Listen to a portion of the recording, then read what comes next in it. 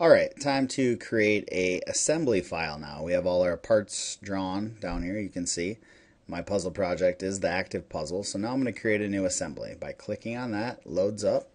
Might take a little bit, so just click once. Next up, you'll see the place. There's kind of two sides of that. Just on the top part of this right here, click that. Should default right into your folder, so you can kind of decide which puzzle piece you want to start with. I'm going to start with puzzle piece part 1. I'm going to hit open. You can kind of see that kind of coming in there. I can also come up here and you see this little home button. If I click that, that can also make me kind of look at things three-dimensionally. So it doesn't matter where you place this, just left click it. And if you want, you can go ahead and place as many of these as you want to. Now, we only want one, so I'll just hit escape again in the upper left-hand corner of my keyboard. And that'll cancel that out. Now this is the first part. Now if you've noticed, remember the pushing the middle wheel on the mouse will drag it. Zooming on the mouse will do that. If you are on the wheel, rotating that will do that. If you get really far away and you can't find it, just click the home button. It'll zoom it back in. Alright, so now you got that. Next thing I always like to do on the very first part that I put in, I like to go in there and I like to right click on that part and get this menu right here. Come all the way down to the word grounded. Not like, you can't go out with your friends, but grounded as in click on that. And now what happens is I can't move this part. Well, yeah, I'm moving the screen right now, but the part becomes grounded. So all the other parts that go around this, it just becomes a nice focused area to work with. Okay, so that's the first part. Now I'm going to go ahead and add in another part. So I'm going to go to place. And this next part, we'll just add this one on the corner. Open. I know you guys can't see my sketch, but you have to trust me. Click to place, escape to cancel. And now what I want to do is I want to bring this part around and kind of fit in this corner right here. So I like to use this free rotate tool and click on that part you want to rotate and just kind of move it around a little bit. Help me visualize how it goes in there, okay?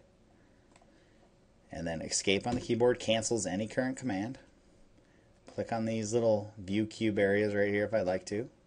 Otherwise I can click and drag the view cube. That's always nice too. So I'm going to go through and I'm going to hit constrain. So I'm going to put a relationship on here.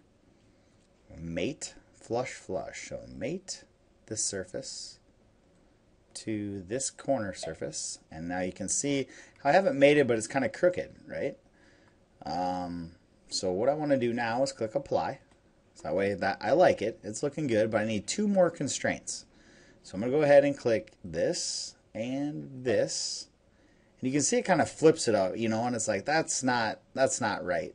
So there's two different solutions that you can choose from. And I always try both to make sure one maybe looks better. So let's try flush.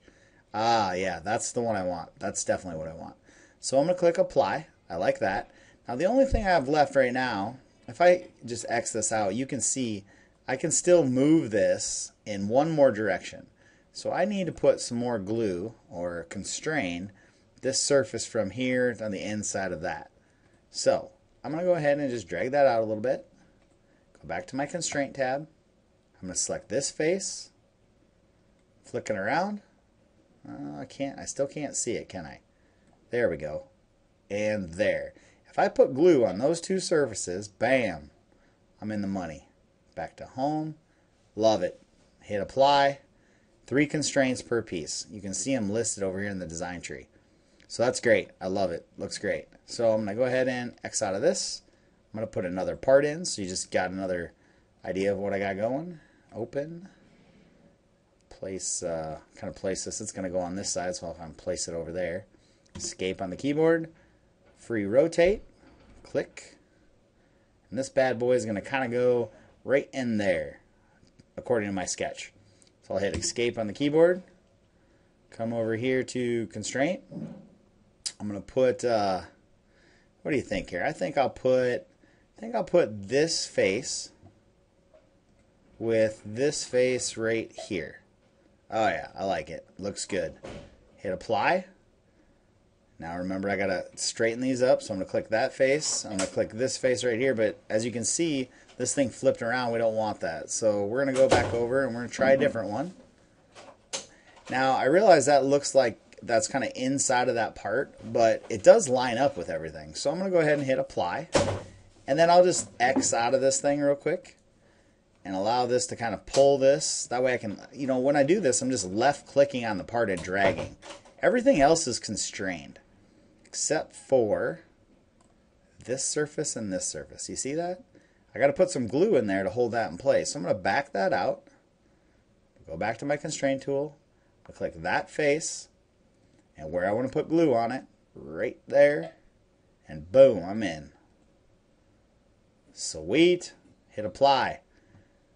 And now, if you hit cancel, now when I click and I try to move these, they don't move. I click and I hold the mouse down, they don't move.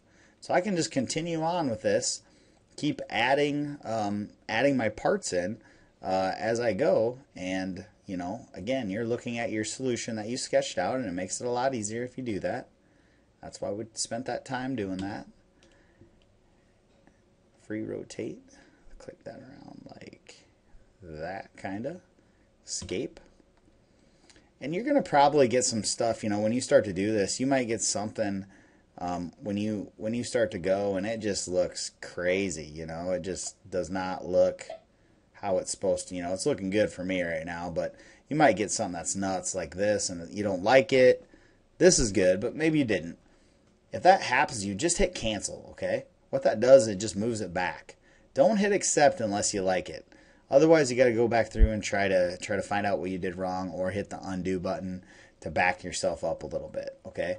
But those are really the main things as you go, and you're just going to place the rest of your parts until you get them all fully constrained.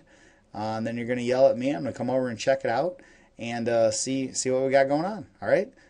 Good luck. Cole Ross, please report to room 302.